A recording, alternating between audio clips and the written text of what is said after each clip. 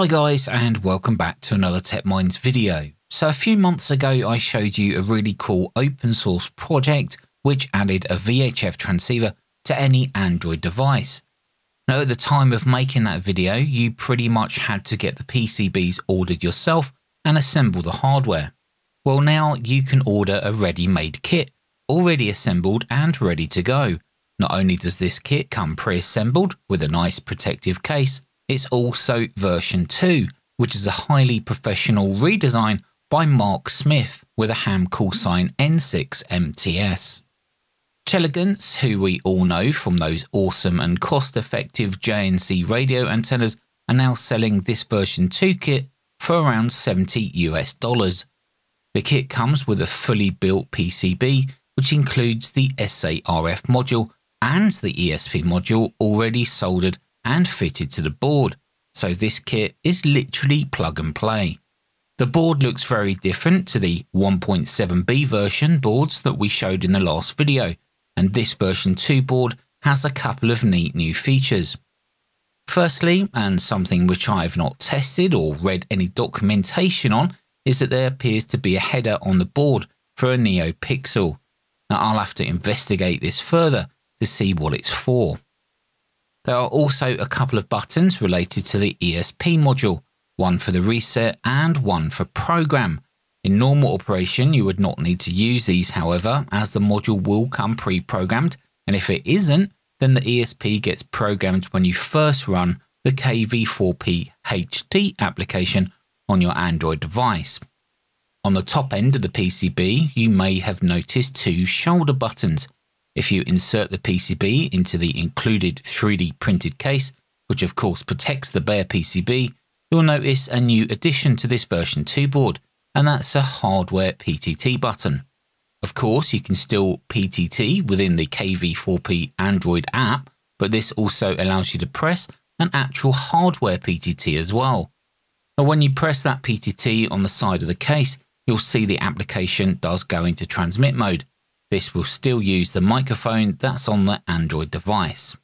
The KV4P HT app is available on the Google Play Store as a free download, and at the time of making this video, there is still no iOS version.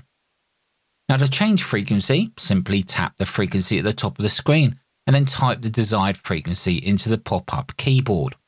Below the main frequency display at the top, you'll notice some other frequencies. Now these are memories that I've just already programmed in.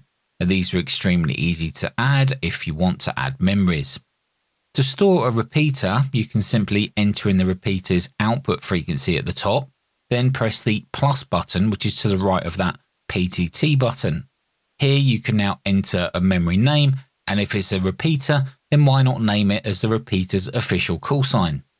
Now repeaters will use an offset, which you can set here. Most modern repeaters also now use CTCSS to access them, and you can also set a CTCSS for the memory channel within the app here. Now under the advanced options, you can also change the offset, which is the split between transmit and receive for the repeater that you're programming.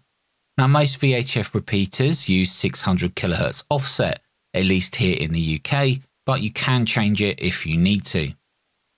Now at this point you could just press the save button, but you can also assign a memory channel into a group.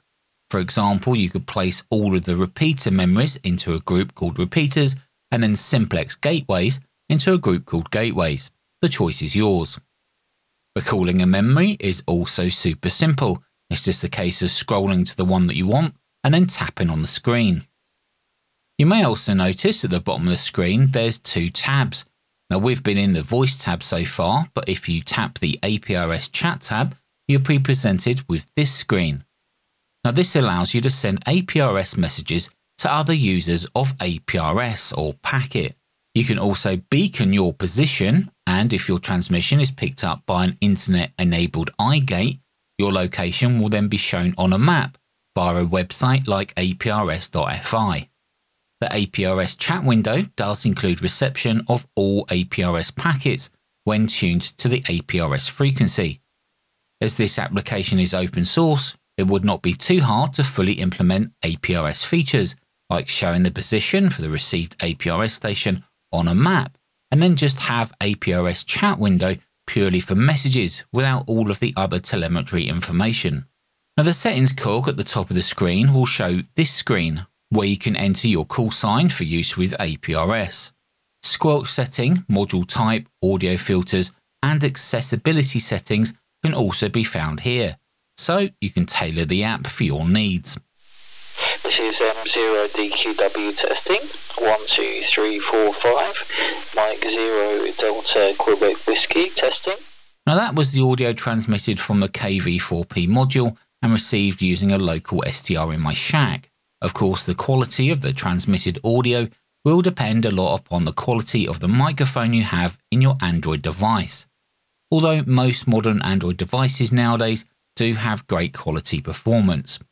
Well, there you go guys. If you saw my last videos on this but did not want to build it yourself, then this version 2, which you can purchase directly from Telegance as a ready built plug and play product, may be just for you. Now I'll leave a link directly to this product in the video description. Until the next video, take care of yourselves, thanks for watching, and I'll see you in the next video.